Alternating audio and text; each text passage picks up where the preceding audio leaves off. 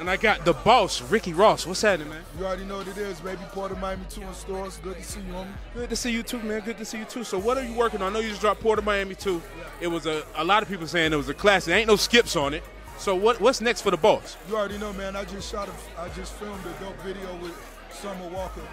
Record Summer Rain. Y'all get ready, look for that. I just released the memoir, the book, you know what I mean? That's a New York Times bestseller. It is. You know, Wale about to hit the streets. You know, Meek Mill, we all here. My DJ Sam Sneak, he been in the studio cooking up. We just been doing our thing.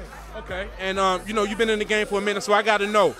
We need a cosign. Who are some of the brightest young artists in the game right now? And Rick, it's a lot of youngsters shining right now. Okay. I just mentioned the baby, Lil Baby, you know what I'm saying? There's a lot of youngsters in Miami that's doing their thing. I'm looking forward to get on this platform as well, so it's most definitely creative. Okay, and last question.